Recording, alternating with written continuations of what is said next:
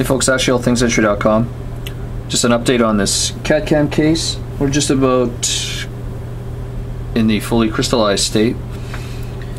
On the weekend, finished waxing this 3-unit FDP. Now we've been using CAD cam and we're going to use a press. So it's almost similar to casting metal, if you may. We're casting ceramics. So wax it up full contour, which means to the exact contours, even a little over contoured, so I have something to adjust back to, if you may, in the poured ceramic. So this is lithium disilicate, monochromatic. You can see the monochromaticism here. This is in the pre-crystalline state. This is CAD cam. So I just finished these this morning.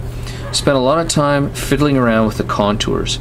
And what do I mean by contours? Well, as a number of my mentors have discussed, and we've had lectures and there's discussions online that I've placed, really looking to have flow of the arch, especially from the central incisor and actually the canine posteriorly.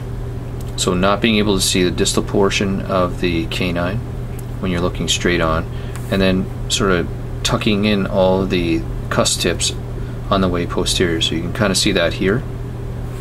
And we may have to adjust this here actually now in retrospect, but I'm going to leave that here and we'll adjust that when I'm in the lithium disilicate state.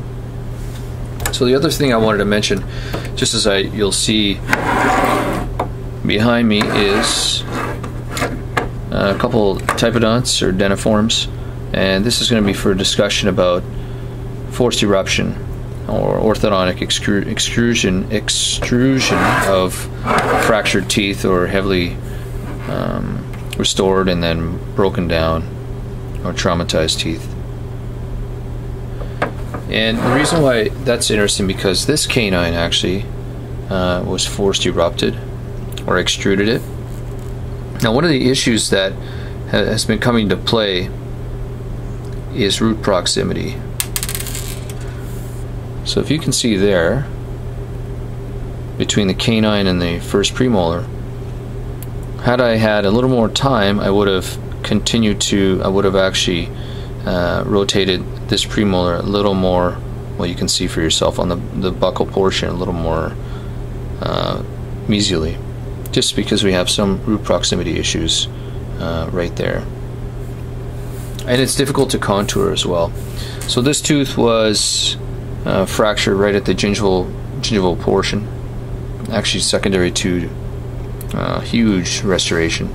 We orthodontically extruded, then we crown lengthened, actually got the papilla back, which was fairly interesting. That's another lit article by Tarnow, actually, long time ago, 1989 I think.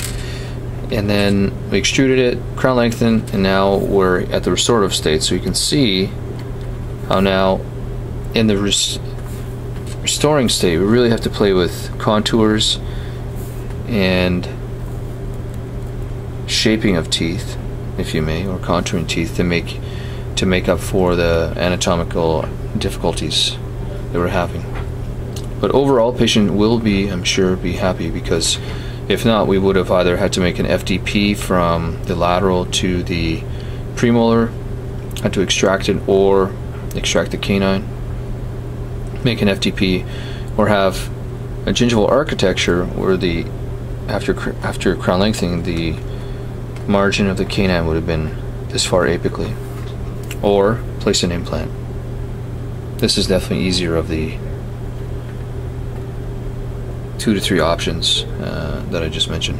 So next step, press, crystalline. I'm going to do that crystallize right now, and then incisal translucency. Try it. Cheers.